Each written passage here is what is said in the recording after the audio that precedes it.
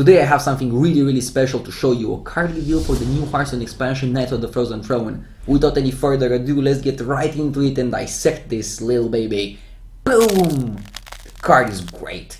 2 mana, draw 2 Murlocs. Very simple and very effective. And I think the card is going to see a lot of play, maybe even is going to be a meta changer. Let me explain why. First of all, how it is, let's say, drawing 2 Murlocs compared with drawing 2 cards, 2 random cards from your deck. Well, it's only worse in the very late game if, and only if, you are top decking for lethal.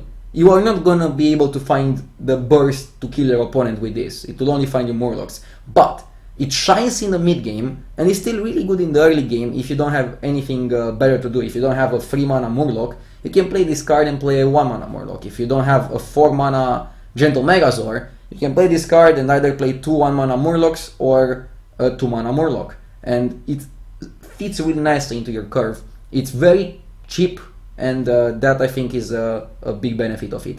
We can compare it with a card that is already in the game but doesn't see any play, and I will show you why.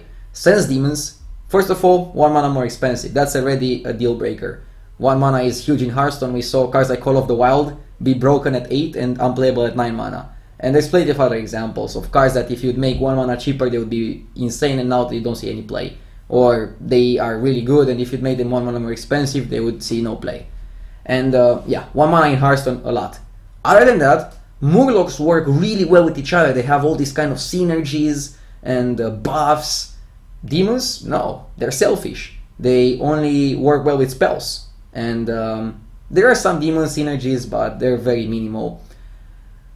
Plus, the biggest thing, Warlocks already have a good way of drawing cards. Life Tap is a great hero power, so that's why Sense Demons isn't seeing that much play. For card draw to see play in Warlock, card draw has to be insane, like Malkezar Simp.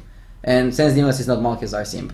This card, on the other hand, is for Shaman. Shaman doesn't really have the best options for card draw. We saw a quite overpriced card, Ancestral Knowledge, 2 mana, draw 2 cards, overload 2, saw quite some play in Aggro Shaman, even though the card is very expensive for what it does. And in a Murloc deck, if you would have the option to play either this card or Ancestral Knowledge, you would play this card every single time of the day. And now the question is going to be, do you want to play this card over Mana Tide and kick out some totem synergies? Or do you want to play this card and Mana Tide and bring Murlocs with totems together, maybe even play the Pirate package? We'll get into that later. Let me first look at the first thing that people are going to consider when they think about this card. Quest Shaman. Is it going to make it work? Probably not. I don't think Quest Shaman is going to be good because, for the same reason as the Hunter quest, you need to play the quest on turn 1. And you do that in a deck that wants to control the board.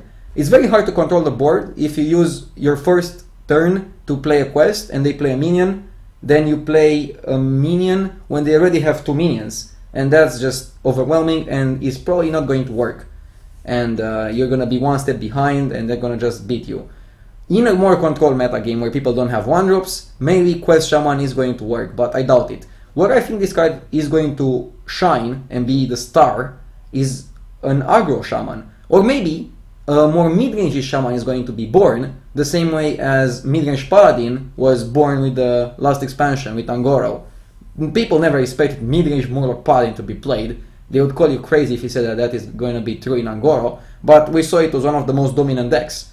And I think similar with Paladin, mainly because of this card, but also because of the other Shaman cards that they might get. We saw a couple days ago, we got a 2 mana 2/2 that freezes something, that is a Murloc, similar to the Ice Shard. I forgot the name of the card, the card that you played in Quest Rogue, that freezes something. Similar to that, but it's 2 mana, has a 2/2 body, and is a Murloc. So, if we get some more cards like this, mid-range Shaman is definitely going to work, especially because you have cards like Hex. You still have cards like Think From Below in the game. You can play the Totem package with Primal Fiend, which summons Murlocs, and then Flame Tongue, which is like the best card in Shaman. Maybe Mana Tide if you want extra card draw, and then you can also play Pirate package because it's very cheap. You need to only play 3 cards. The Cultists and actually the Corsair, sorry, the Bloodset Corsair, and the Patches, the Pirate. and you can also play the Murloc package with the card from this card. So I really feel an aggro-ish type of Murloc Shaman you can already build with the cards that we saw so far. If we get even more cards, you can maybe even bring some mid-range cards into the mix, or maybe build a mid-range Shaman deck with this card. Anyways, I just think this card is bonkers, is great, and I'm really looking forward to see more cards from this expansion, and I'm looking forward to play with the expansion because I'm just really hyped. Angoro was super good expansion, and if this expansion is as good as Angoro, Hearthstone might even become the greatest card game ever. Definitely the greatest card game of the internet age. Thank you for watching. I hope you guys are as hyped as I am for a new expansion. This was RDU. See ya.